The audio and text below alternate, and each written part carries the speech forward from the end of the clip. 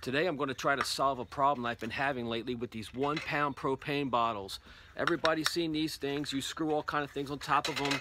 You've got double burner lanterns, single burner lanterns. They got the heaters that go on top.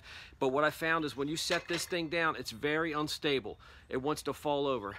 These 4-inch bottoms are just not wide enough to handle the height of this thing and the weight of it from tipping over. They do sell these bases. This one came with one of them. You could buy them separate. That's an 8-inch circle, about a 7.5 to 8-inch circle right there. And this propane bottle sits right in there. The problem isn't this part tipping over. It's not too bad. I like it to be wider. The problem is this 1-inch lip. You don't have much bottle sitting down inside this thing, and it's just way too tall. It just wants to tip over all the time. So we're going to get rid of this thing, and we're going to try to make a new base, something that's more stable that can hold these bottles from tipping over. So let's go in the garage, see what we got, and put something together. So this is what I found. 4-inch PVC pipe. These 1 pound bottles fit right in there, really snug, nice and tight, just how we like it. And we're going to try to cut this to fit on here. This 4-inch PVC pipe is expensive. This is probably one of the most expensive pieces to this whole project. This is only a 2-foot section, and it was over $10. From now on, when I'm driving down the side of the road, I'll pick up the stuff I usually look for, but if I see a 4-inch PVC pipe sitting on the side of the road, I'm getting it. This stuff is expensive. I'll let it sit in the garage until I need it. But when I measured this thing, I already marked it up here. Let me show you this.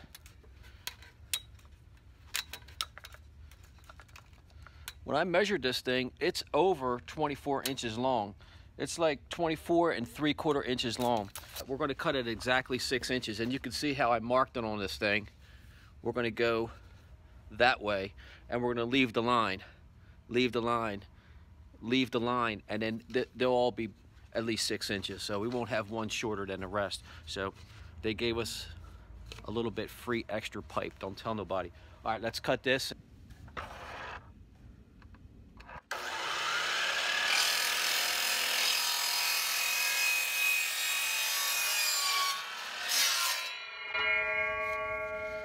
There you go, right there.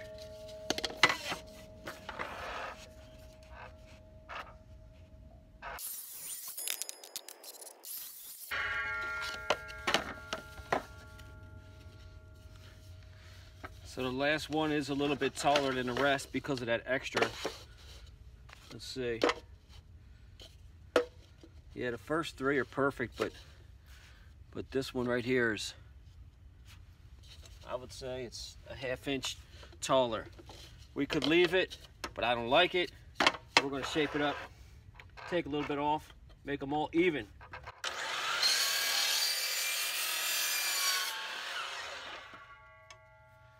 Maybe I'll even save that.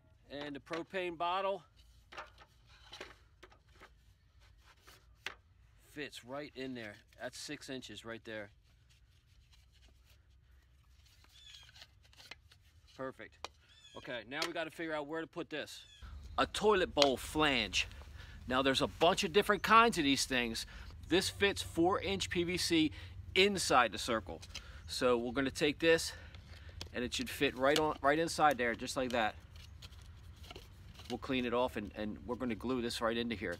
There are flanges that are smaller, and the 4-inch goes over top of it, over top of the circle, but we wanted this to go inside. That way we get the full length of that 6 inches to hold the bottle. But I got to clean these up, and we're gonna glue these together. Got a damp cloth. I'm just gonna wipe them off. They're real staticky, and they got all that white sawdust, plastic dust on them. We want the glue to stick to them pretty good. So we'll wipe them down. Now I could only find 2 of the toilet bowl flanges. The store only had 2. So I'm just going to make 2 bases, and I'm going to save 2 of these until I find, so the store restocks the other bases. They only had 2 in there. So that's good. That's good.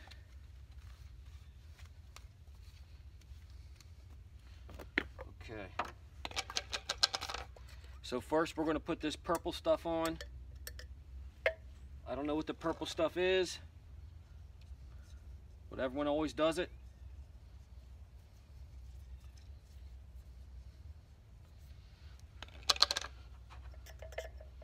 think it's a cleaner, some type of cleaner. Maybe it loosens up the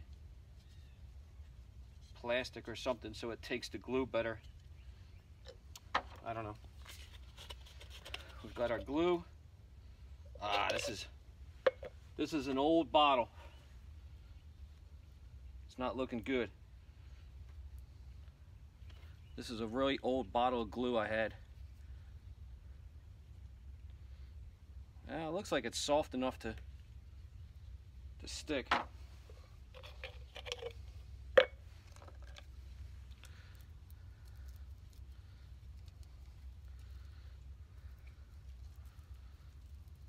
It's on there. It's on there. All right, let's get it in here.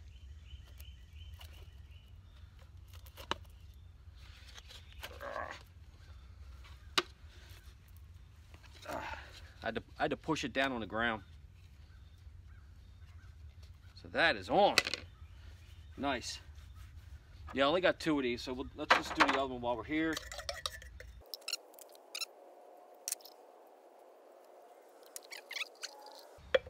It's almost like I need a putty knife to put this on instead of this. I probably don't even have to glue them. It's in there pretty tight, but we don't want this to come apart at all.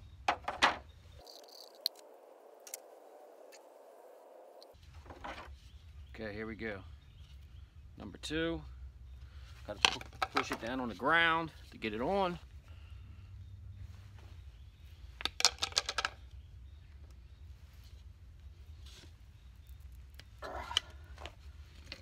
While they're drying, we're going to find a wider base than that ring. Let me show you. It's almost like the plastic one that it came with, because the width across on this thing is 7 inches, so it's a little bit smaller across than the plastic base. We do have the height now, which I like, but this still isn't wide enough to me, so we need to connect this onto something. And what I found in the garage is a piece of 3/4 inch plywood. I had this sitting in the garage. I made a bed for like a base for a bed, but this is the extra piece that I had. So we're gonna try to connect this on here, but we need to make it a little bit bigger. We want this to be a little bit wider, so we need a bigger circle than 7 inch, and we have to figure out a way to make a nice circle on here. We could use pi times diameter squared, E equals MC squared. We could use all those formulas. We could get a string with a compass or whatever. But I found a simpler method. An old flower pot. That's how we're going to do this. This flower pot is 11 inches across. So an 11-inch base versus a 7-inch base. And we're just going to put it on here and trace it out.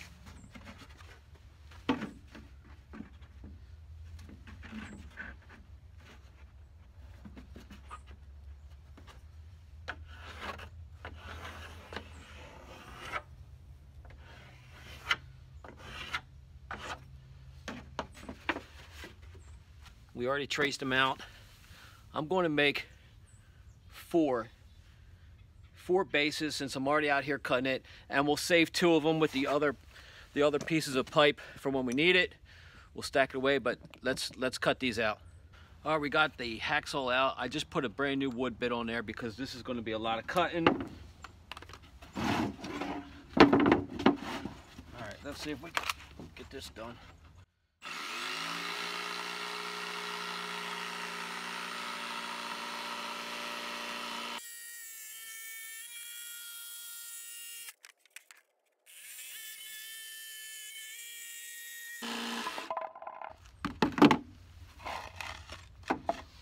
Aha, there we go, the first one.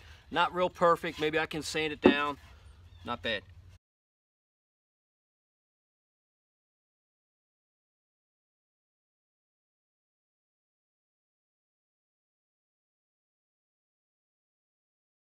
All right, we've got our 2 bases cut out.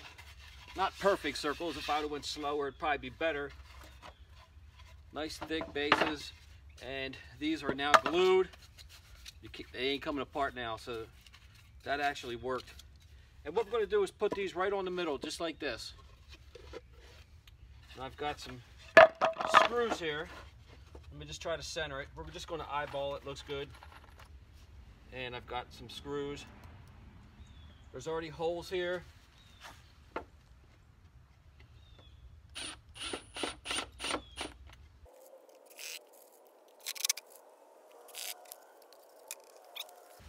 So I just screwed them on here onto the base in the center.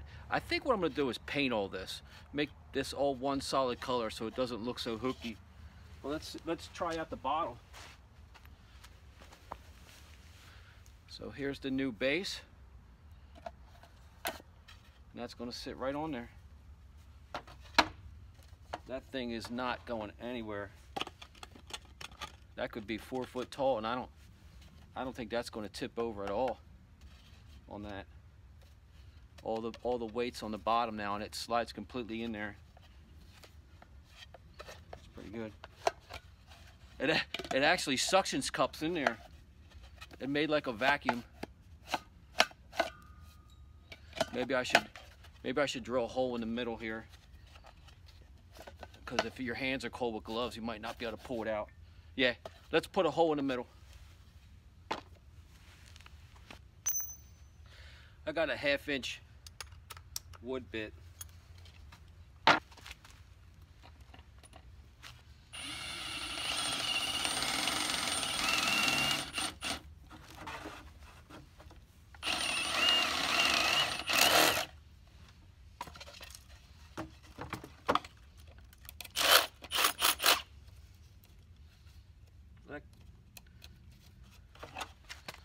Okay. So there's the hole. Let's see if that makes a difference in here. That's it. That's the top secret. Falls right in, comes right out. So you definitely got to put a hole in the bottom there so air can come in. Good. Let's do this other one. I can see the bottom here. And I'm going to do my other pieces since I'm here.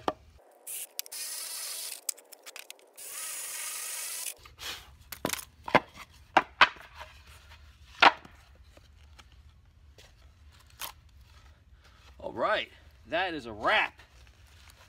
I don't have any paint. If I could paint it and show you guys like a true finished product, but I don't have any paint right now, so I don't know. Maybe all black, so that if you set these and tried the tree stand in your hunting stand, it won't stand out if you're carrying it or something. Definitely not white. But there's the finished product. Fits right in there. So this, we're gonna call this the best 1 pound propane bottle holder out there. Okay, a couple days have gone by since we did this, and I didn't want to finish the video until I painted it. It was bothering me. I was going to leave it like this, but I don't like it. We're going to paint them. So I went to the store. I got a can of black spray paint that's supposed to stick to plastic. So we're just going to sand this up. I'm going to smooth the edges out too. That was bothering me. So we'll get these edges nice and smooth, so no splinters, easier to grab. And we'll get some spray paint on here that can stick to plastics, but we got to rough this up a little bit so that the paint will stick to this also.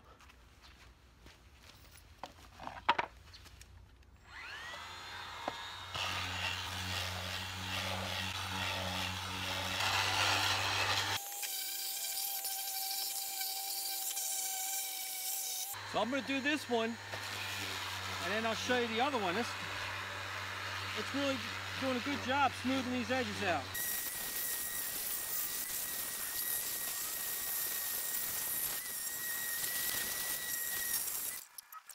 All right, check this out. Look at these edges. Look how smooth that is. Top and bottom.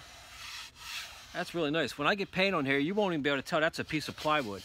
And I roughed this all up so the paint should stick to it. But look at it before and after. Look at that. Definitely made a nice rounded edges there compared to the nice flat ones.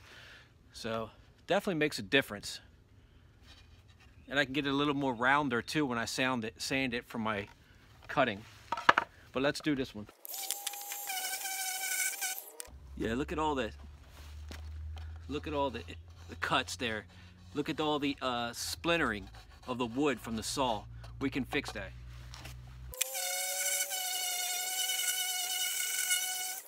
That's that same side right there. Much better.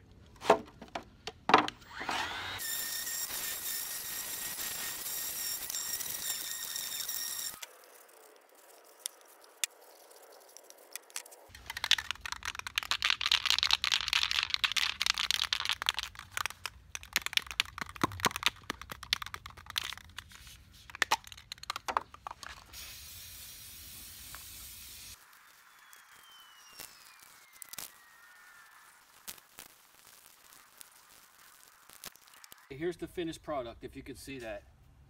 It looks a lot better with the black paint on it. Much better. It'll sit inside the deer stand better.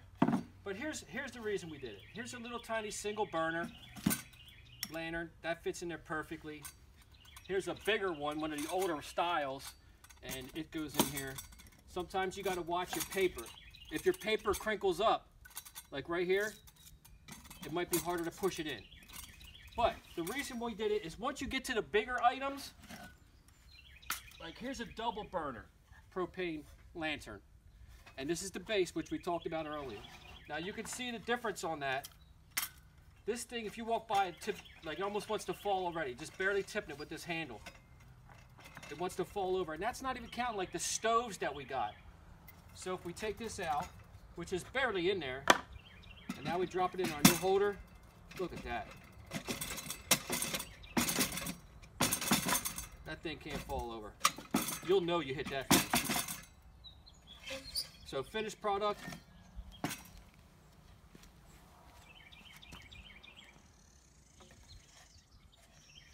That's it. Thanks for watching.